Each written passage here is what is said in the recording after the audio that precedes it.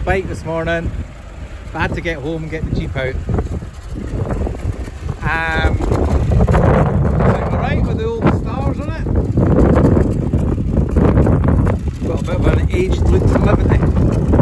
So, let's get this wind for the camera. This morning I left at 5 o'clock, 10 minutes early, stopped for some photographs of the sunrise. And it was 5:15 when I started. So that got me thinking that 8 years ago, 5:15, the first men would have been in the first landing crafts already circling, ready to go in the first wave. And you wonder what was going through those guys' minds, eh? I bet they never slept the night before, and I bet they didn't eat much anyway. And yeah, but they did it. By this time, a beachhead was starting to be secured, and we're moving off the beach, which was good.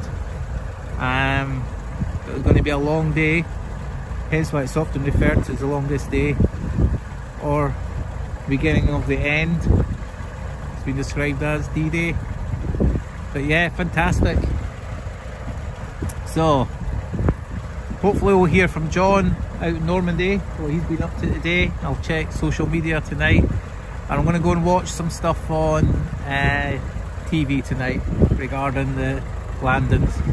So from me and my Jeep, I'll see you all again soon. Bye for now.